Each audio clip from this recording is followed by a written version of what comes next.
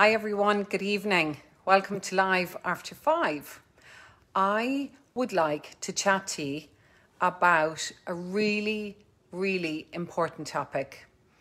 It's about rights of way. I read a really good article this morning written by Nolan Farrell and Goff, solicitors in Waterford, and I'd like to share it with you.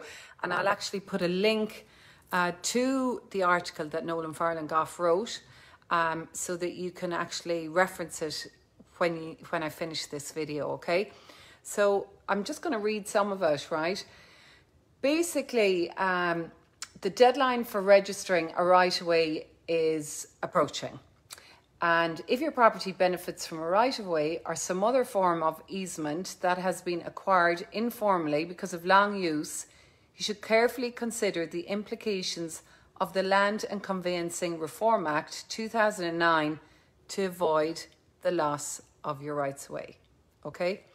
Now, up to now, you could just register for a right of way and it'd be pretty straightforward. But as of the 30th of November, this is the date that's been planned for a really long time. Basically, everything is going to change. So the Act provides that steps must be taken before the 1st of December 2021 to either register such informal rights at the Land Registry, or a court order must be obtained confirming the existence of the right. Once that date is passed, you will have to establish the right of way under the new regime, which is based on a claim of continuous usage since December 2009.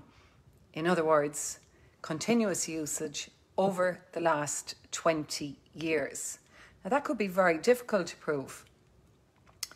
Prior to the 2009 Land and Conveyancing Reform Act, if you wish to register right of way, you had to prove 20 years use for private rights of way rather than states' right of way. What does all this mean? If you have a property and you have a right of way, in other words, it's a shared access, and you haven't got a formal registered right of way, and you're thinking of selling your property, maybe not today, maybe next year, maybe in 5 years' time or 10 years' time, you actually will have huge problems with that sale, because a buyer's solicitor will be very troubled with a property that doesn't have a registered right of way. So I'll put a link to it, and it is really worthwhile. Oh look, I have a bunny rabbit here on the couch with me. I was wondering what it was. It's really worthwhile reading this, any kind of rights way. I cannot stress how important this legislation change is. It's actually massive, and I'm not really hearing that many people talking about it. So I hope you found this helpful, and as I said, I'll attach the link, which is very informative. Take care. Have a nice evening. Slán go fóill.